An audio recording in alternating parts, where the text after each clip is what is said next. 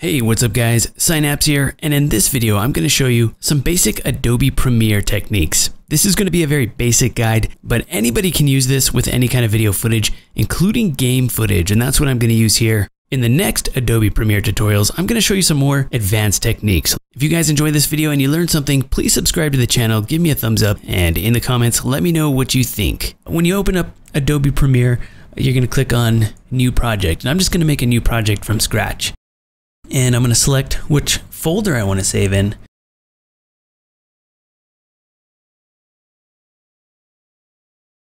Next thing I got to do is import the footage. It's going to be a capture. Let me find this footage.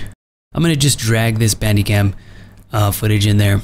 And I'm also going to drag this intro that I did in there. There's the intro, there's the main footage. And then if you have something like an outro or something else, you would drag that in as well. Or if you had like a bunch of PvP footage, you just drag it all in and get it in here. If you double click on it, you can preview the footage right here on the left side. Okay, the easiest way to do this, right click on one of your footage files and select New Sequence from Clip. And what that's going to do, it's going to make a new sequence or a timeline based off of your clip. And I'm going to drag this footage in as well. Yeah, I'm going to go to mute this track because I don't want the audio from there. I pre-recorded some audio that I want to put in there. All right, so now I drop the audio down there.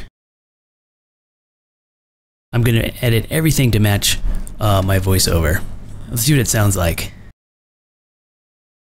This is going to be the second intro in the Battlefield series, and I'm super excited for this one. And if I double click this box right here, I can see the waveform, and I can actually make the waveform bigger. It's got all of the editing tools right here. So if you want to use the razor blade tool to cut right there, you can do that. And the selection tool to select the different frames. And I can just delete this one. You can use keyboard shortcuts as well, which I really like. If you hover over these, you can see what the keyboard shortcut is. That one is V, so you can use the selection tool just by pressing V, or the razor tool just by pressing C. And then this toolbar down here allows me to zoom in and out. If I make this toolbar smaller, it just zooms me in, so I can see really fine resolution in terms of the timeline. And I actually want to start it about right there. So you can either do it like, you can delete the file and drag this over, or you can like delete the one you don't want and click on that space and press delete, and it'll pull that back. Or you can do the entire process by selecting it and pressing Shift Delete. So those are things that like make your workflow go faster. Those are really important in the case that you have like hours of video. And what I'm going to do to make this look even cooler is I'm going to make it go really fast. I'm going to change the speed. So if you want to change the speed of something, you can right click on it and go to speed duration. And I'm going to make it play at like at least 200 to 300% speed. Let's see what that looks like. Another intro giveaway. This is going to be the second intro in the Battlefield series. So what we need right here, because this footage is a little bit lack of excitement because there's not like a lot going on. All right, I'm going to cut right there. And then I'm going to cut right here because all that part is boring. Then I'm going to come over here and I'm going to add a Battlefield to clip. Let me just add this actual raw footage. It's really cool. So I just dragged two game footage files in because I found that this one clip was just not enough. It was just like not enough was happening there. So I think I can do better. We can do better. Come on guys, we got this. Let's do this. Just like that.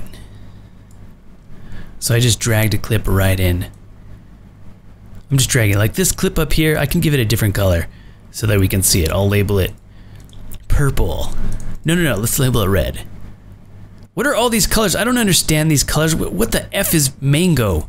Okay, rose is close enough. Okay, we got this. I'm looking for a shot when they run in and it just looks like super badass. I think this is it right here. Like right here or something. Okay, so I just put this up on top. It's gonna like basically transition from me editing straight into some like gameplay. What I can do to like kind of smooth this over is like when the music transitions, I can also make the video transition.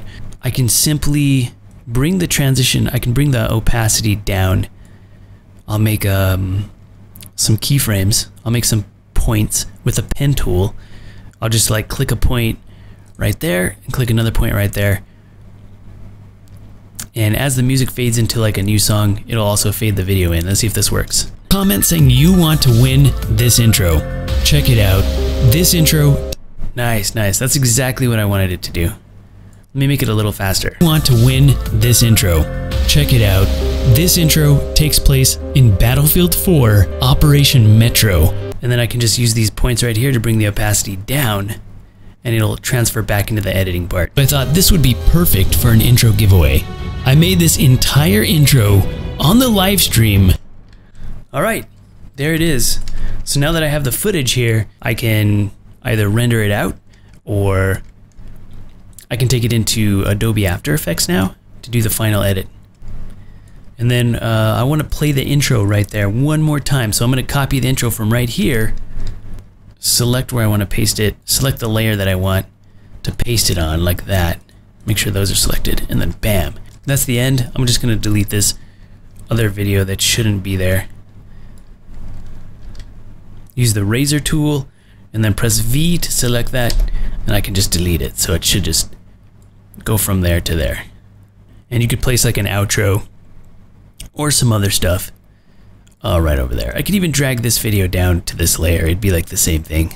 So basically what we did here was we have 3 audio layers and 2 video layers.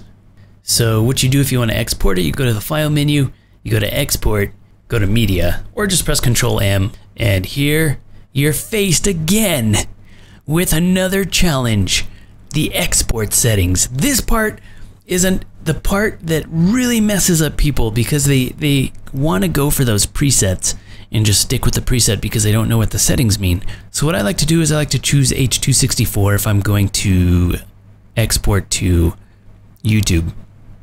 And this offers to match the source at a high bit rate. That's really cool. So when it matches the source, it's matching the width and the height. So it's matching the sequence really well.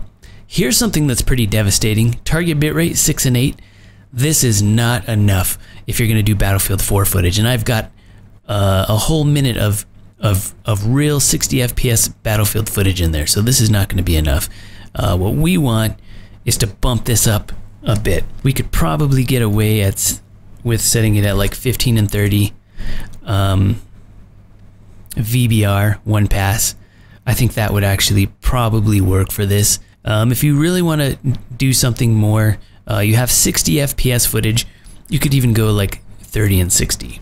That will probably look much, much better. Well, it only lets me go up to 50. That means I have to go up here and choose high profile. And if I choose the high profile, it'll actually let me encode at a much higher bit rate. You want to know what I set mine at? This is what I set mine at. I go CBR 120 for 60 FPS. That's huge. That file is going to be pretty big for YouTube, probably a little bit too big. But I use the handbrake method afterwards, and I do a tutorial on how to handbrake your footage. I'll link that one in the description so you can see what the handbrake tutorial is like. And I actually learned this from the Call of Duty guys. This will make the quality of your video very sharp, very clean.